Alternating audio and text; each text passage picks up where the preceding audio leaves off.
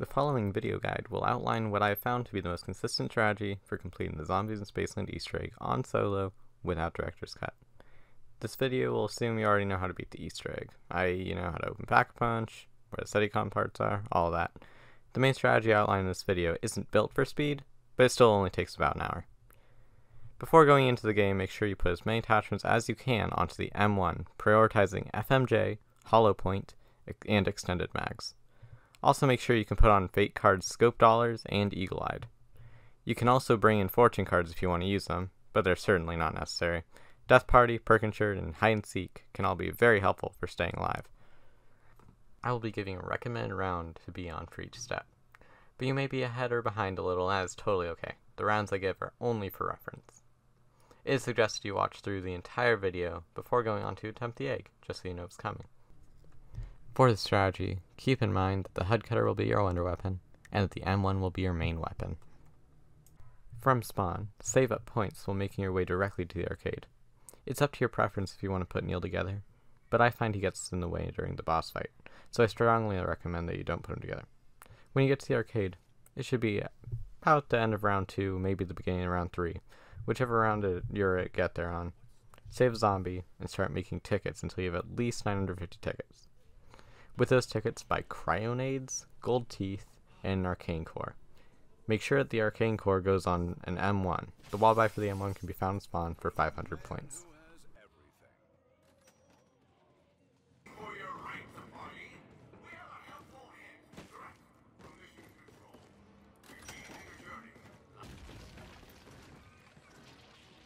Now that's super groovy.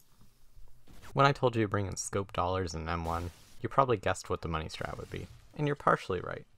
The difference is that for this strategy, you're going to use the Yeti at the entrance of Polar Peak to line up the zombies to use Scope Dollars more efficiently. If you kill more than one zombie with a single shot of the M1, only one charge of the Scope Dollars will be used, but the money will be given for each zombie killed. The money strat should be used up to and during round 6.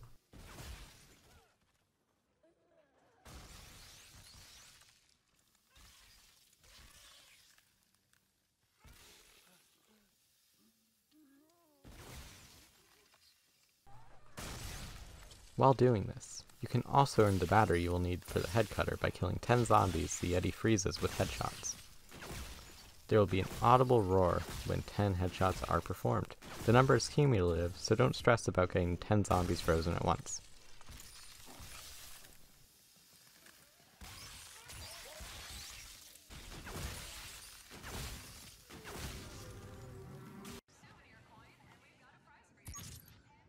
During that time, you are most likely to encounter a clown round.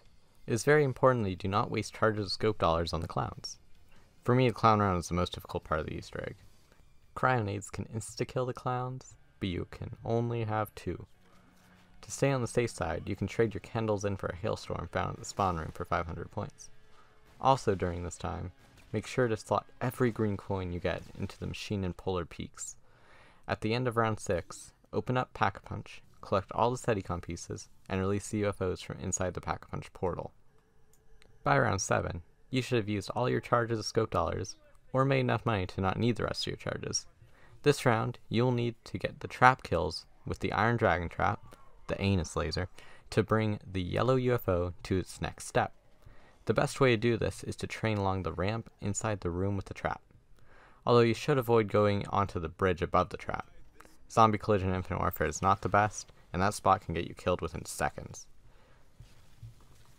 After the UFO moves to its next step, it is your job to kill zombies with a gun with an Arcane Core. This will be done with your M1.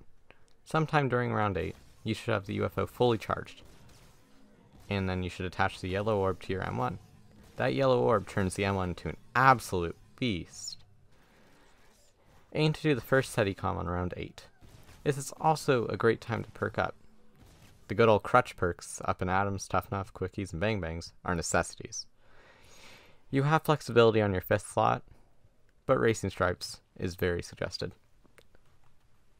The round after you release the UFOs, Hoff will be ready with the SETI. If you want to fail a SETI to spawn a brute to break the gator teeth, you can, but there will be more chances later. The first seti comp should be completed easily by using the M1 with wind attachment.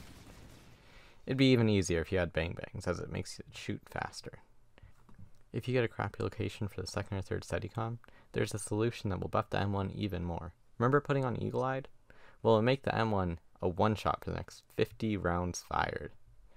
In addition to this, you could also build a trap like the Medusa device from 3 red coins, or a boombox from 2 green coins and 1 blue coin, or 1 green coin and 2 red coins.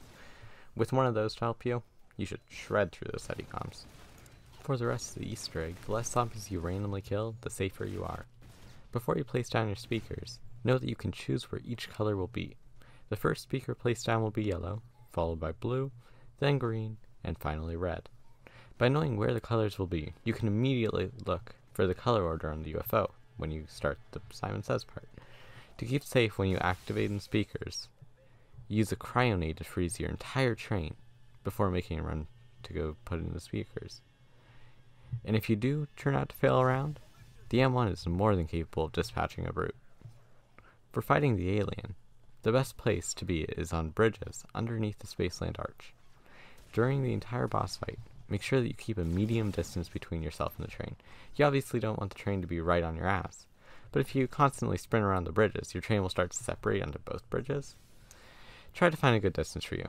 When you choose to down the alien, make sure he is in a position that you can safely punch at him. Cryonades can also be used here, along with your M1. Just make sure you don't down the alien while he's inside the middle of your train, because that becomes very unsafe. It can really help to know what attacks the alien has so you can prepare yourself for all options. The alien can shoot his blaster pistol that does the damage of about 2 zombie hits. This means that even if you don't have Jug, you can still take a blaster shot. The alien also has a melee that has a very limited range. As long as you're not standing right next to him, you should be safe from that.